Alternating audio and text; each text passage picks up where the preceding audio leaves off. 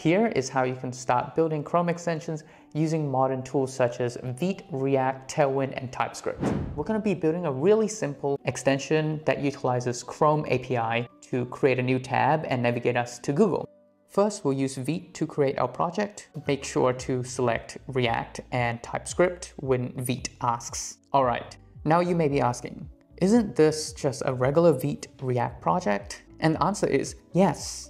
Yes, it is. But here's how we're going to turn this into a Chrome extension. In public directory, create a manifest.json file. This file will be copied to the dist folder when we run the build command. Chrome needs this file as it contains information about the resources and permissions that the extension uses. There are 3 required fields here: manifest version, name, and version. For manifest version, you'll always use 3. This is the only supported value in the latest version of Chrome. We will need to specify the default pop-up. This is the HTML page that will be loaded when user clicks on the extension button. To allow us to create a new tab using the Chrome API, we'll also need to add tabs to permissions. Let's build our project. We now have a bare bones Chrome extension. Let's test it out before adding Tailwind. Go to Chrome extensions page, make sure the developer mode is enabled, load unpacked, and navigate to the dist folder. When you click the extension button,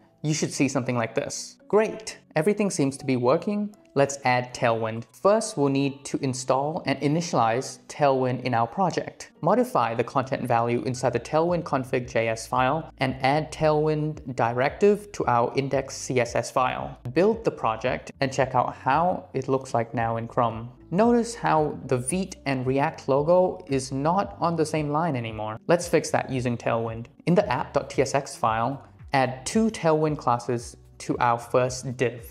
Build the project again and check it out in Chrome. Awesome, this looks right. We have now successfully added Tailwind to our project. Let's look into how we can hook up that button in the middle to create a new Chrome tab and navigate to Google. Back in our apps.tsx file, let's add an onClick function that creates a new Chrome tab and navigate to Google.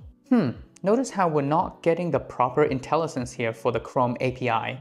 And in fact, if we're trying to build, we'll get an error. To fix this, we can add Chrome types to our project. Great. Now the red squigglies are gone. Add the onClick callback to the button and remove any unused code so it doesn't cause build errors. Now build and try out the extension in Chrome. Congratulations, you've built your first Chrome extension using Vite, React, Tailwind, and TypeScript. If you enjoyed this content, please like and subscribe for more. Otherwise, thanks for watching and I'll see you in the next one.